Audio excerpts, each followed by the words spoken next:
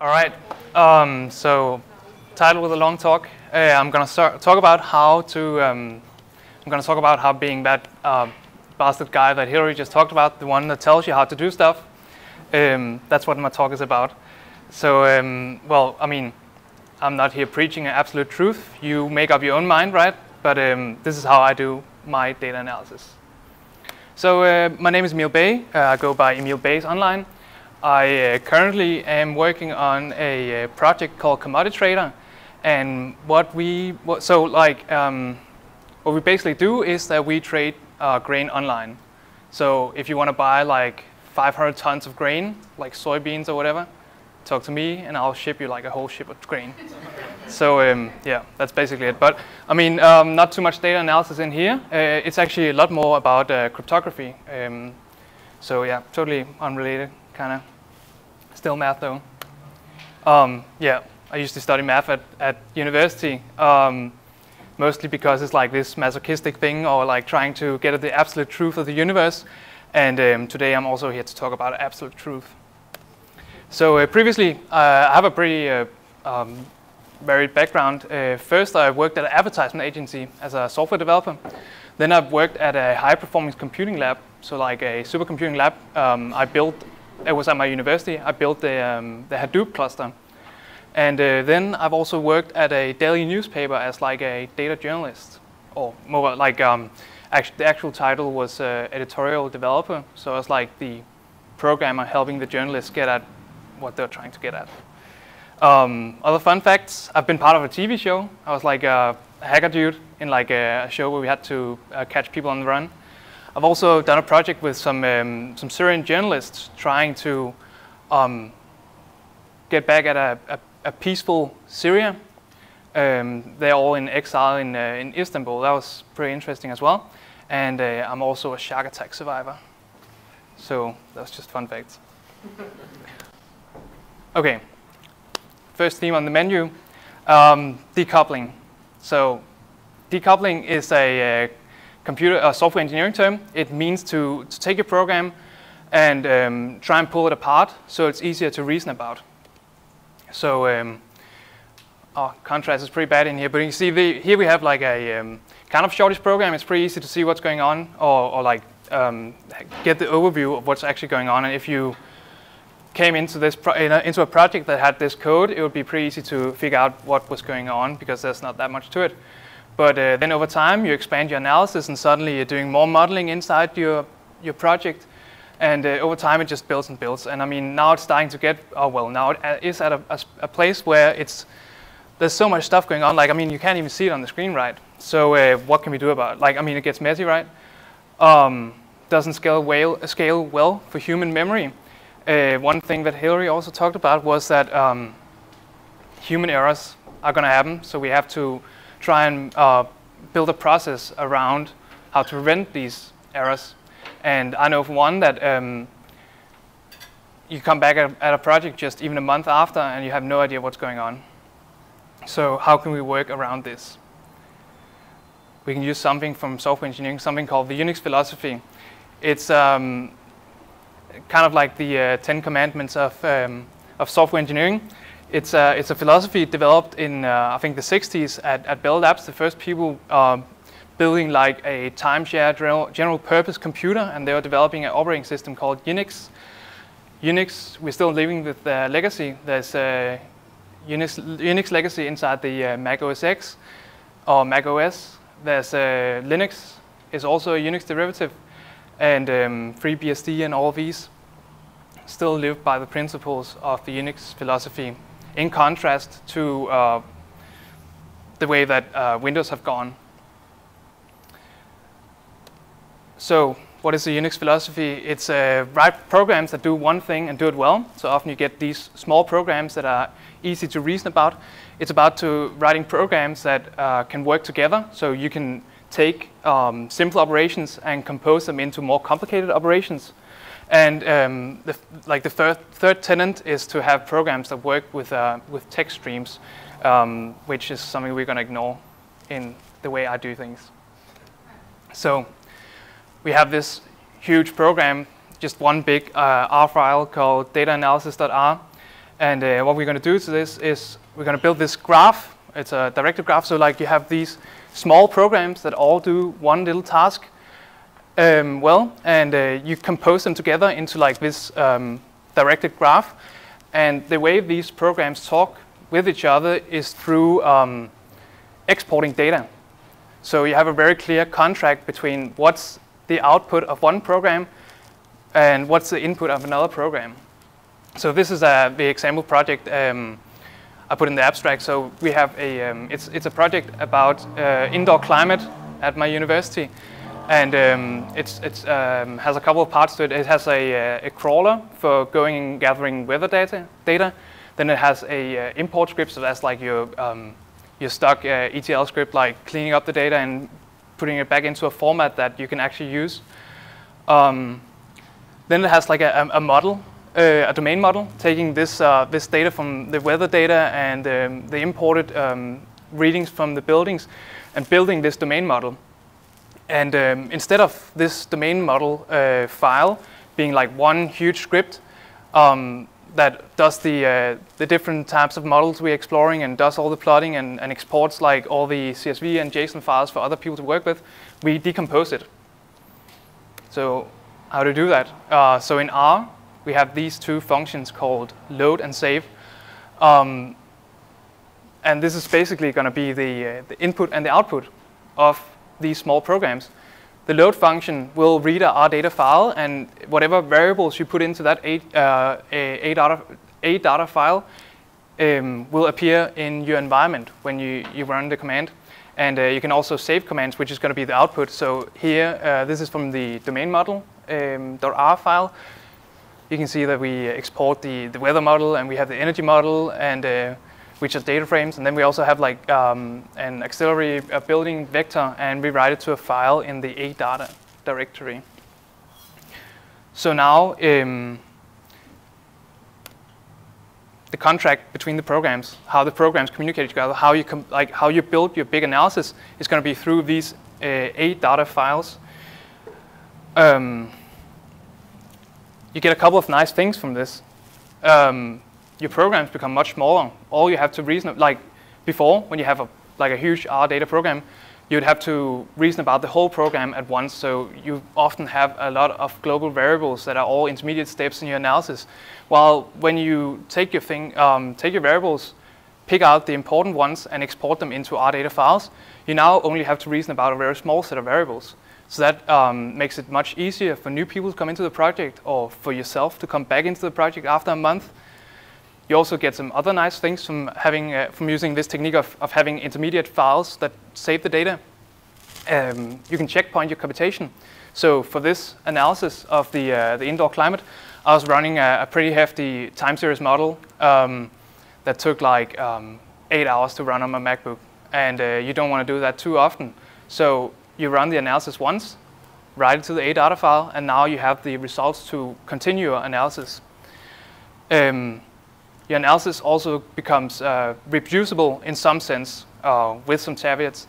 It's reproducible in the way that you could share the intermediate results with your collaborators, and you have the same starting point.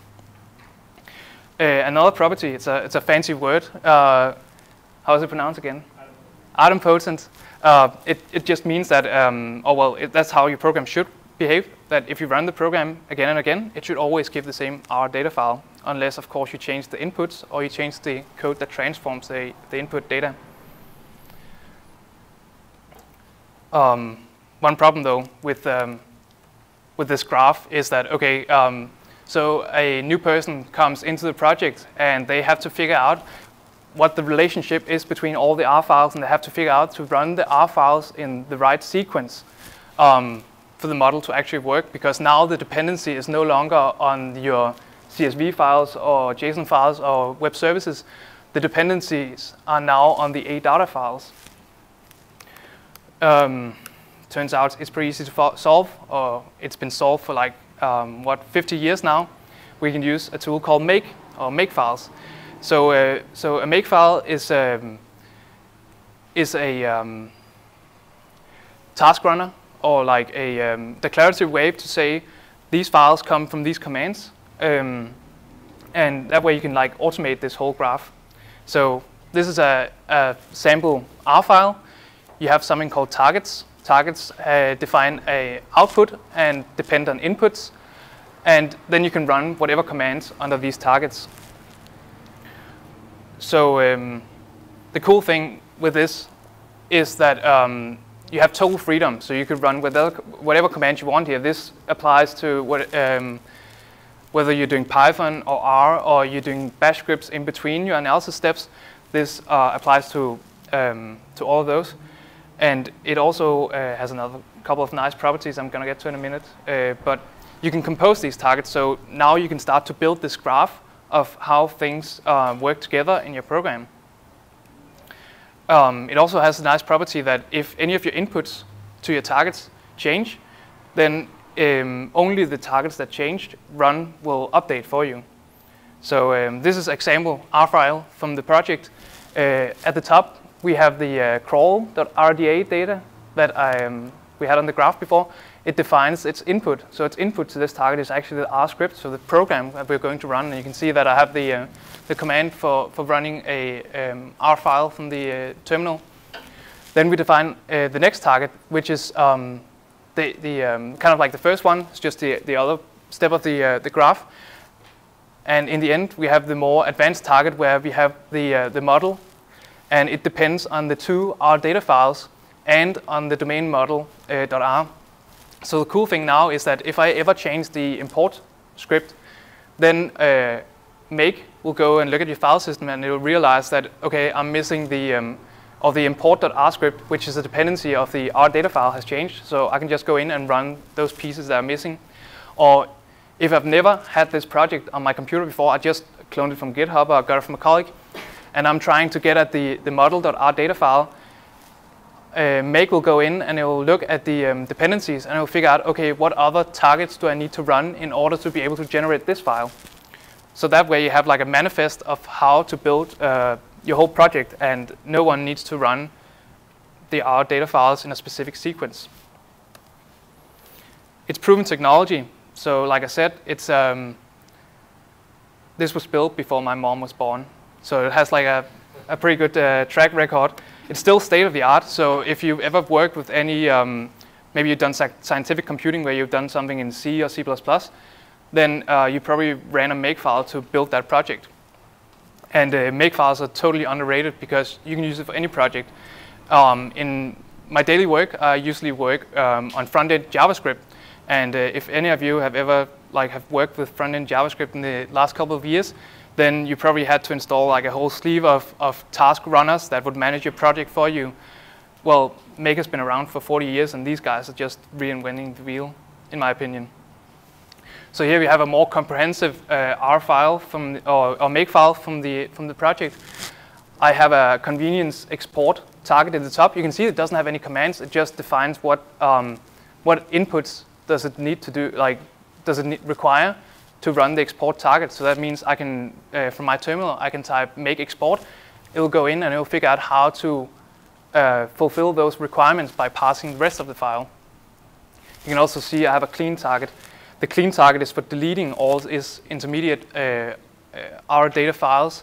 It's very important that you can start over from any point in time, so you should be able to delete all these intermediate data files and reconstruct them again. I mean, that's the whole point of being reproducible, right? So and then it has some other stuff in here as well, right? So yeah, that's the command I'd usually run if I came into the project, and to build the whole project, I'll just run the make export, which is the top command. And if I get into a bad state, so some of my programs start to behave in an unexpected way, probably because I messed up one of the files, I'll just clean it all out, delete it all, and export it all over again. Am I going for time? No, you're good for time. Okay. There's just one assumption in all this. Something that, from a computer science perspective, you call pure functions. So the thing with all of this, this graph I showed is that this domain model.r can only depend on the inputs I actually give it. if it depends on randomness, or it depends on the time of the day, or it goes out and talks to a web service or something like that, then the model, like this way of computing your models, doesn't work anymore, because then you have inputs that are not explicit. It doesn't matter over here, or well, it does matter over here, but because this is the start of your pipeline, you have to get input from somewhere. Otherwise, your program doesn't really do anything. So I'll just show quickly pure functions. So here we have a function from the project. It's so the project collects data from these energy sensors around different buildings at the university. And you can see we have a lot of stuff going on here. The first couple of lines are making the URL to go and talk to a web service. Then we go and fetch that URL, and we pass the JSON that comes back, and then we go and format some of the data that comes back to the right types in R, and then return the data. But this function has a couple of issues, in my opinion, because this is not a pure function. We have the inputs shown at the top, but we actually have another input to this function as well that's not explicit. And that's this function here, because this function is what you'd call a side effect. It goes and talks to the web service. And it's all right to encapsulate this kind of logic, but then this is no longer a pure function, and we can no longer depend on this function to always give the same results, given the same inputs. So for a function to be pure, for a function to be reliable, to be reproducible, it has to fulfill these properties. It has to have no side effects, so you can't go and change a data frame that you passed in. That has to be explicit. So that's doing no state mutations. You can also, no side effects also means that you cannot go and fetch a random number from a random number generator. That is something you'd have to pass in as an explicit input. And the output should be directly derivable from the input. So here's a rewrite of the function.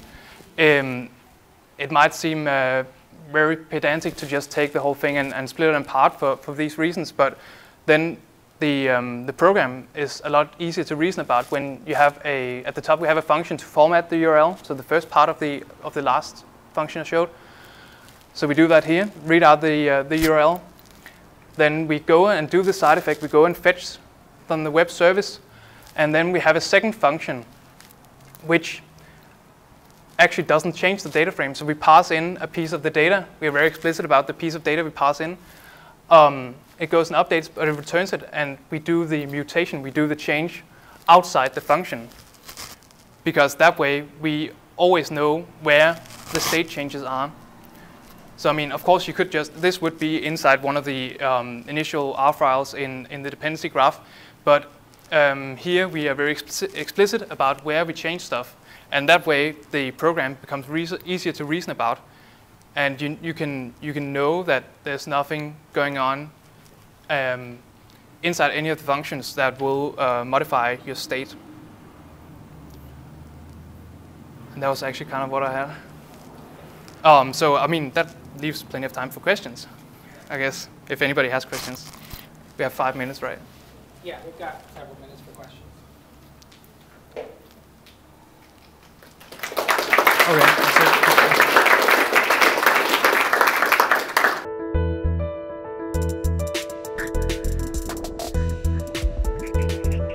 But